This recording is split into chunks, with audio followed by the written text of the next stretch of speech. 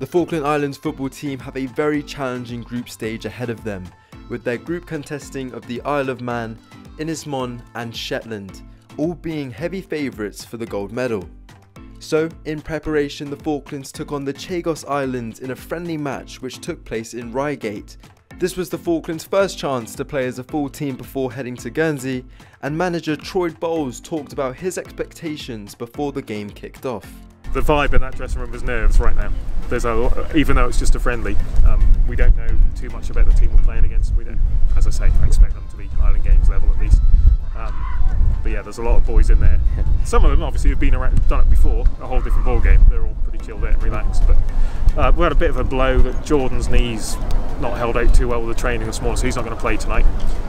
We just said to him, look, next week's the goal, next week's the important bit, so we'll nurse him through to that. But we've got Dana, the physio, joining us from tonight, so she's in there now, just getting a couple of the boys ready, and then she'll work with Jordan once we kick off.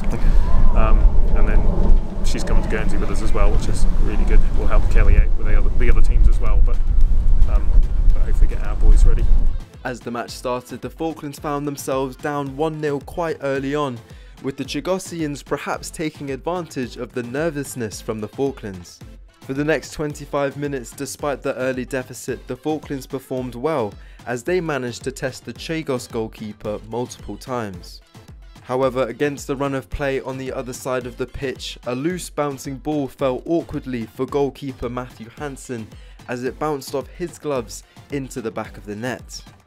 Going into the half-time break down 2-0, the Falklands knew they would have to come out in the second with intensity and hope in order to try and fight back into the game. But ultimately on the day, the missed chances from the first half would prove to be pivotal in the final score, as Chagos netted 2 more in the second half to make the final score 4-0. A tough pill to swallow for the Falklands lads, but nonetheless, in front of a supportive crowd, the team played well together. And considering some players had just joined the team from the UK, the instant chemistry that was on show was definitely a highlight of the game. After the match, we caught up with both managers and asked for their perspective on the game. So yeah, it was a good run out. The Falklands obviously going out to Guernsey. I think they needed a good run out, so we made it nice and competitive, and yeah, the boys were as intense as ever.